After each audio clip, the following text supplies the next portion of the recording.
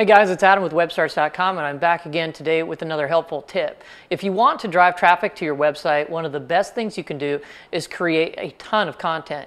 That means everything from blogs to sharing images or videos, which is extremely helpful, all over the web. That means in places like Facebook, Twitter, YouTube, and any social network. But the more content that you create and the more you get that content distributed across the web, the more likely it is that someone's going to find a link back to your website. And that reminds me, always include a link whenever you distribute that content so they can find their way back to your website where it was created.